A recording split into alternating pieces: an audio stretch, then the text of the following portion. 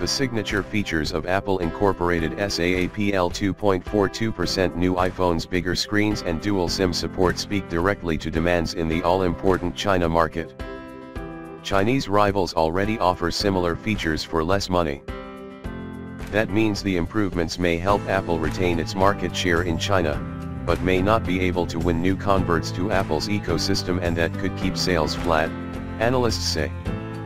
It's still hard for Apple to attract wider Chinese consumers from Android users, said Mo Jia, a Shanghai-based analyst at market research firm Canalys, citing the extremely high price band compared to local high-end Android products.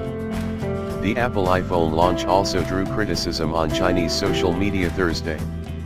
During the launch announcement at Apple headquarters in Cupertino, California, a day earlier, an image of global release dates projected on stage included Taiwan and its flag as distinct from China.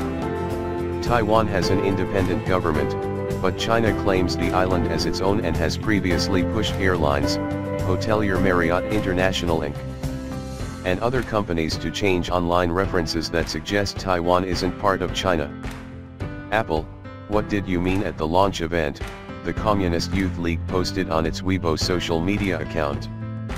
The Communist Party tabloid Global Times reported online that Chinese netizens are urging Apple to follow the One China principle. Apple didn't immediately reply to a request for comment.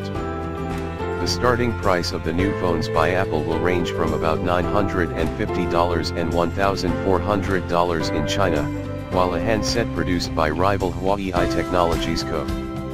with a dual SIM card feature and similar screen size can be found for about $660. After back-to-back years of steep sales declines, Apple's China business has bounced back recently, helping the company hit record profits.